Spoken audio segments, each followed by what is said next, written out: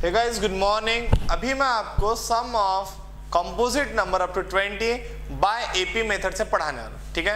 तो पहली बात मैं लिख देता हूं टॉपिक का नाम सम of composite number up to 20। और इसको सॉल्व करने से पहले या फाइंड करने से पहले वैल्यू हमें क्या करना है, वेरीफाई करना। वेरीफाई क्या करना है कि जो गिवन सीक्वेंस दिया रहेगा क्या वो एपी है या नहीं, ठीक है।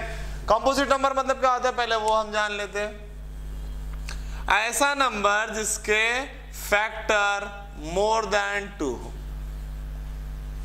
ठीक है। फॉर एग्जाम्पल जैसे कि मान लो 2 के फैक्टर कितने होंगे, एक तो ये 1 होगा और एक होगा 2 होगा।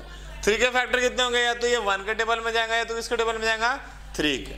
पर 4 जो है 4 कितने में जाएगा, 1 में भी जाएगा, 2 में भी जाएगा और 4 में भी जाएगा। मतलब कंपोजिट नंबर की शुरुआत कितने से हो रही है, 4 से। 4 से शुरुआत होगी, देन 5 रहेगा क्या, नहीं।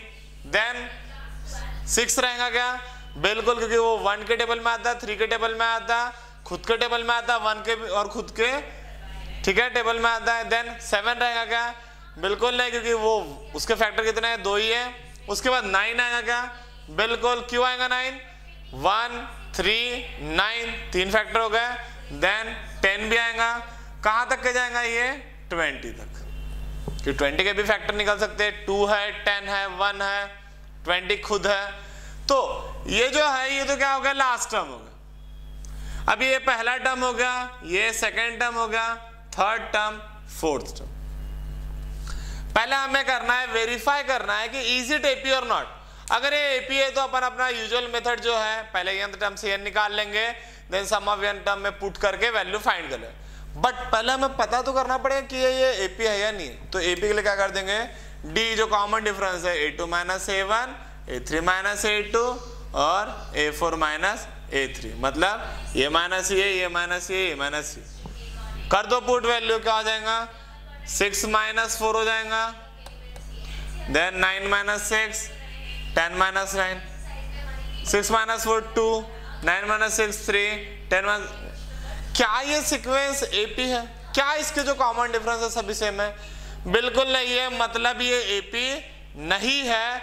देयरफॉर जो इसके फार्मूले हैं an = a + n - 1 * d, या सम ऑफ का क्या फार्मूला, n/2 a + an या 2a + n - 1 * d, ये अप्लीकेबल रहेगा क्या इसके ऊपर, बिल्कुल नहीं रहेगा।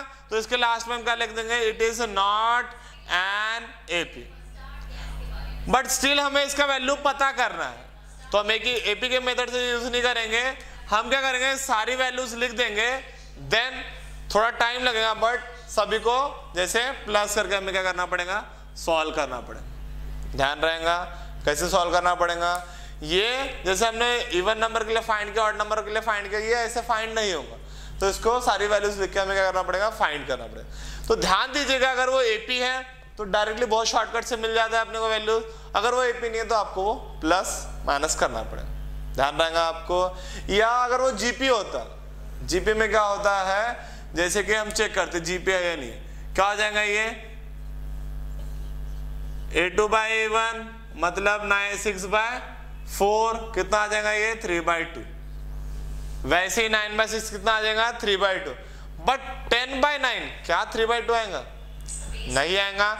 मतलब ये क्या है, जीपी भी नहीं है। तो इसका वैल्यू हमें क्या करना पड़ेगा, सभी को लिख के सम अप करके वैल्यू बताना पड़ेगा। समझा आपको। Thank you friend for watching my video.